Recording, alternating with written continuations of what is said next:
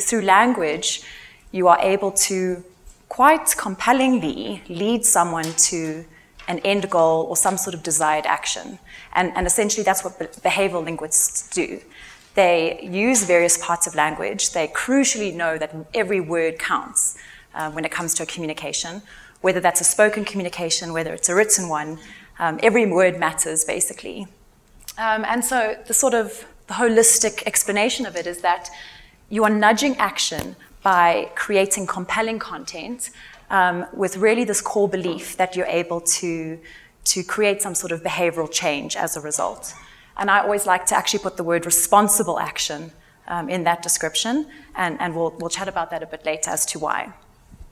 So it's fairly overwhelming how many decisions we all make every single day.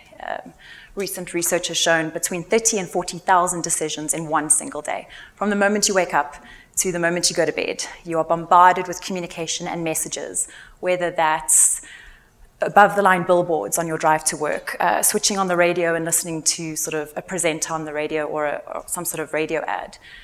Certainly getting into the office environment and then starting to think about addressing your email inbox. On every single given day, there are 1 billion emails that are sent. And I'm sure I speak for most of us when I say you feel like all those emails are coming to you.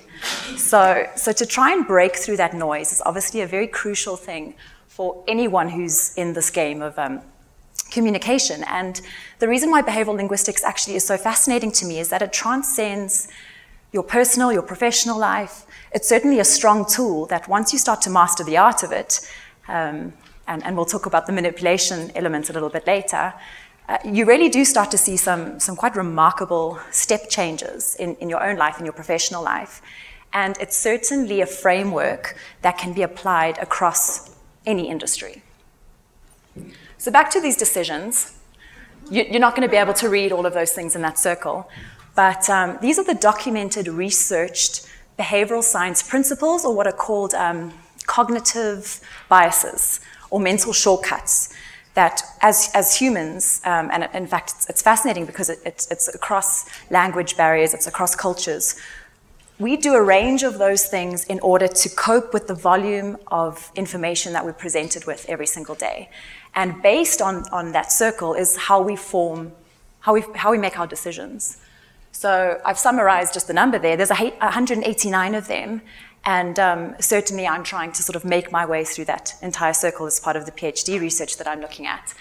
But behavioral linguistics tries to almost start with that, to say, look, we know that people battle to make decisions. We know that people make irrational decisions. That's a sort of central tenet to behavioral economic theory.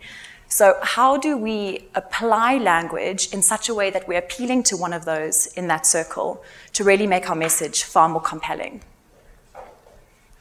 So this is how we start by doing it. It's a very easy summarized approach. It's called the 3 C's. And the 3 C's are content, contact, and context. And what's so crucial here is that you're thinking about your language and the words you're using and how you're going to frame that message. But at the same time, you're thinking about who's receiving the message from a target audience point of view. And of course, the more you know about that target audience, the more personalized you can be, which in itself is very nudgy. And I'll get back to this word nudgy. In fact, I'll probably mention it a few times today. And then the final one, which contributes to the sort of interplay of behavioral linguistics, is context. Timing your message and how you're delivering it.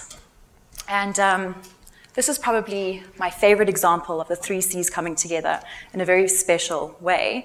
I spent some time in New York earlier this year and during summer. And if any of you have been on a subway, whether it's New York or any of the other major cities, when it's hot, you experience exactly this. And I was standing in front of this and too much information, definitely perspiring, read this message, and it just really grabbed me that the content was so compelling. I was the perfect contact. And the context of it being during summer, obviously during a time when it's super warm. And then obviously this was a message to say, well, rather sweat at one of, I think it's Fiji, one of these amazing destinations that hotels.com can convince you to visit.